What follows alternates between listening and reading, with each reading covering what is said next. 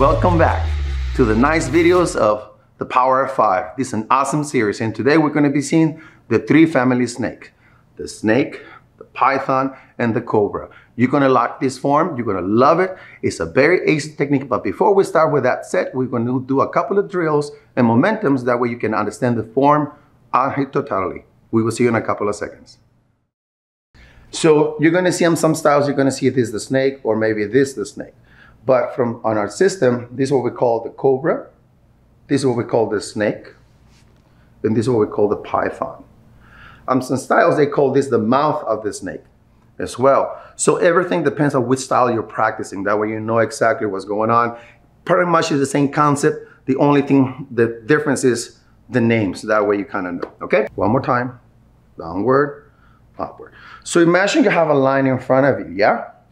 So you're gonna put your snake head on front of the line. You're going to go under the line and come on the other side.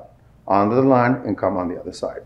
So it's a straight line forward. You put your snake, you're going to go under, up.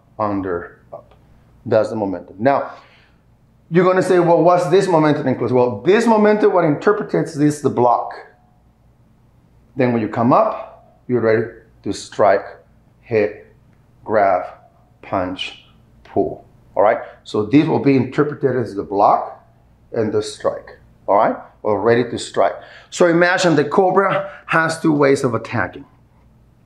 When the opponent retreats, the cobra attacks, and when the opponent comes forward, the cobra retreats. So that's the coil of the momentum of the snake. Every time you move, you know, the coil of the momentum. So it's not just the hand.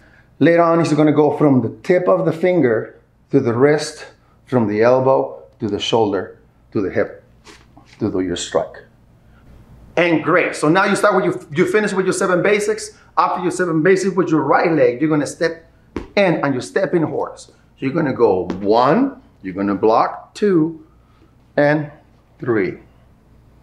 Retreat, you're going to block and strike. 4, block, hit. 5, block, hit. 6, block. 1, 2, 3, 4, 5, 6, and 7.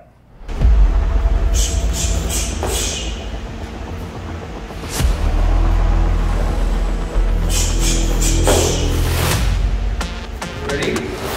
3, 2, action.